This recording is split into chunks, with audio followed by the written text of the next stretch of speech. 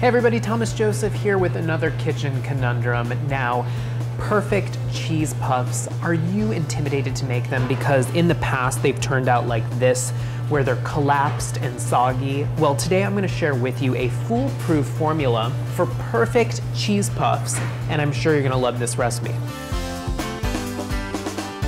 Now, to make the dough, and the dough is called pâte à choux. Pâte à choux means, choux actually means cabbage, and that's what these cheese puffs, or gougères as they're called in French, look like when they're finally baked. You need to actually cook the dough. So in a small saucepan here, I have a half a cup of water, just regular water, and to that I'm going to add a half a stick of butter. So that's 4 tablespoons of unsalted butter, and that goes right into your water.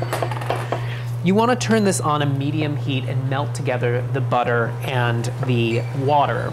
Now, in addition to this water and butter, you're going to need a half a cup of flour, which I have measured out here. You're going to need a little bit of salt and a little bit of sugar. Sugar adds just a hint of sweetness that really complements the saltiness of the cheese that we're going to add into the cheese puffs or gougère. So we're going to just melt the butter into the water here, which is almost completely melted. And now to this, I'm gonna add a 1/4 teaspoon of salt. This is coarse kosher salt here. And a 1/4 teaspoon of sugar. So dissolve those 2 ingredients into this mixture. And now I'm going to add a half cup of all-purpose flour. And I'm going to cook this mixture over medium heat. You wanna bring this together, bring the dough together. And you're gonna cook this in the pan here until the dough creates a ball of sorts and a film forms on the bottom of the pan. And that's gonna take anywhere from 3 to 4 minutes. Now, pâte à choux is a very unique dough that is cooked twice, once over the stovetop here, and then we're going to add the eggs to it, and then we're gonna cook it again in the oven. Now, pâte à choux is used to make more than just cheese puffs as I'm making today. You can make profiteroles, which are the sweet version of the cheese puff that's filled with all sorts of wonderful fillings. You can make eclairs with this dough as well. We're looking pretty good here. The dough is starting to come together, and it's forming a film on the bottom of the pan, which you can see. This looks good. I'm gonna turn the heat off, and now I'm going to transfer this mixture to a stand mixer here with a paddle attachment. Now, you could certainly do this by hand if you wanted to.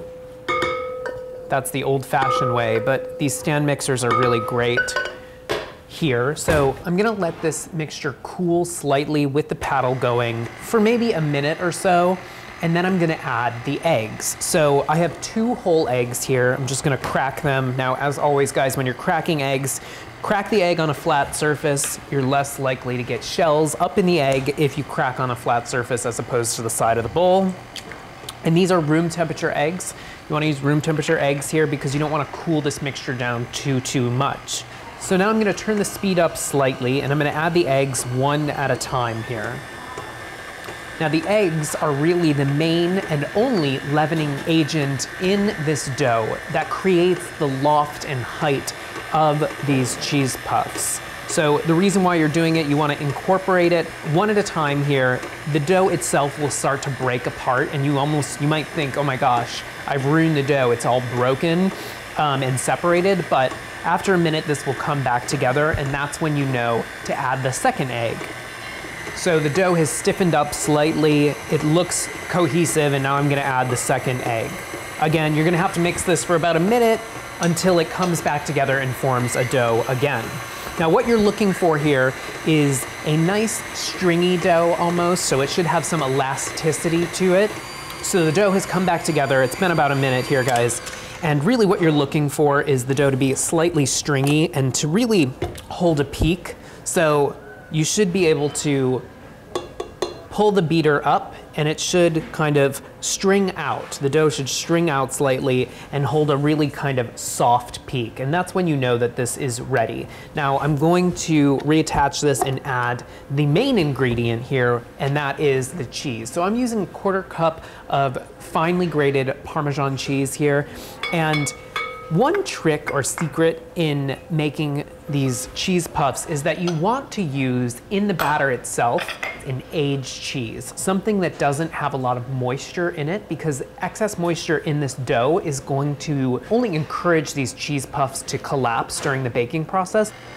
You could also use a pecorino, maybe even a cloth-bound cheddar or an extra sharp cheddar, something that's been aged a long time. That would work in this as well.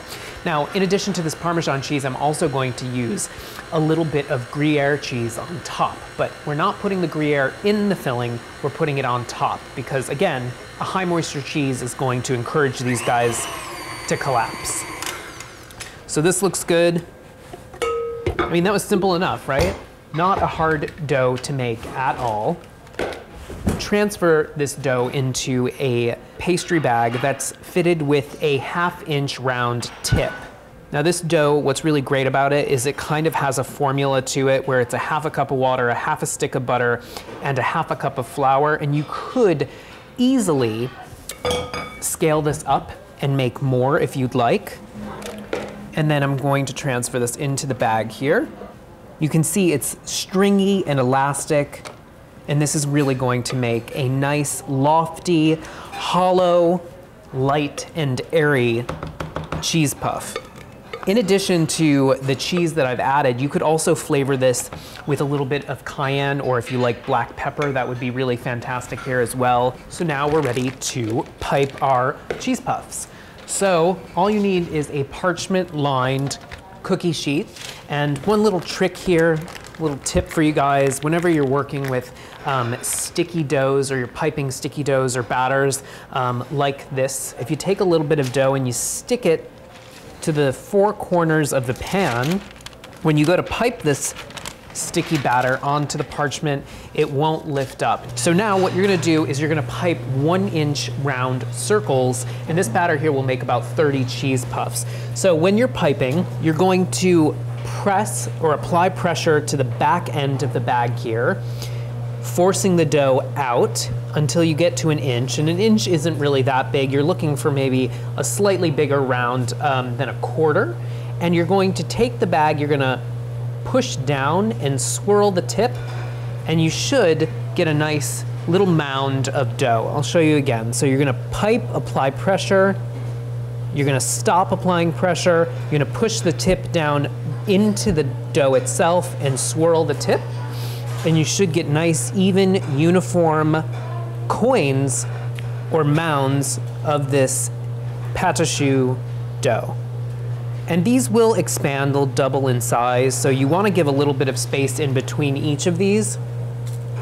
And make sure your oven is preheated to 400 degrees. These are going to bake to start at 400 degrees, and then you're going to reduce the temperature down to 350 degrees. Now, one trick here, guys, is that when you put these in the oven, you don't want to open the door while they're baking. If you open the door while they're baking, it's going to collapse your cream puffs, because really what you're looking to do is create a shell or structure, so giving the cream puff enough time to create a crust and structure. But if you open the door before it creates that crust, it's going to collapse because the walls or the shell itself hasn't formed. All right. This looks good here, guys. Now, if you have any little tips, you see these little peaks that I've created here, take a little bit of water and put it on your finger and dab down the tip here, because during the baking process, you don't want that to burn, and you want these to be nice and round. And now, to top these, I'm going to brush them lightly with a little bit of egg yolk. Egg yolk here is gonna give a nice, dark, rich color to the top of your cheese puffs, your gougere. There we go, nicely brushed with our egg yolk. And now I have 3/4 of a cup of Gruyere cheese, and this is gonna go on top. It's about a 1/2 teaspoon per cheese puff here. And you wanna pinch the cheese slightly and place them over the top. And this cheese topping here creates a wonderful crust. All right, these look great. So these go into your 400-degree oven for 10 minutes. Then you're gonna reduce the oven temperature to 350 degrees for about another 20 to 25 minutes. Now, you don't wanna open the oven while they're baking. Again, that will encourage them to collapse. So look at them through the oven window. So our cheese puffs are out of the oven. They're still nice and warm, and you want to get them to your guests as soon as possible because these are best enjoyed nice and warm. Now, they're not as intimidating as you might have thought, right? And I just want to break one open for you so you can see how light and airy they are. They smell fantastic. They taste even better. I encourage you to try this recipe and follow all of the tricks, tips, and steps along the way, and you will have cheese puff or gougere success. Reach out to us using the hashtag Kitchen Conundrums. Love to hear from you guys. Enjoy.